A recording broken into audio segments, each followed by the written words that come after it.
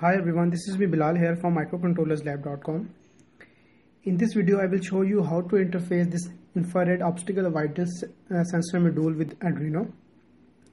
This infrared obstacle avoidance sensor module basically has three pins. One is output pin, one is for ground and one is for 5 volt.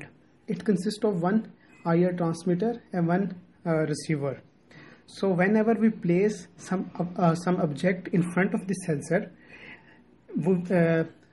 it will give you active low output at output pins. But when there is no sensor, when there is no object in front of this sensor, you will get a logic high output at the output pin. So let's see how it works.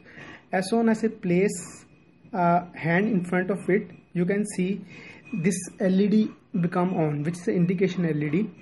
So I am also using onboard LED to check the output. As soon as there is an object, as you can see, there is an object in front of sensor, LED is on, LED is off.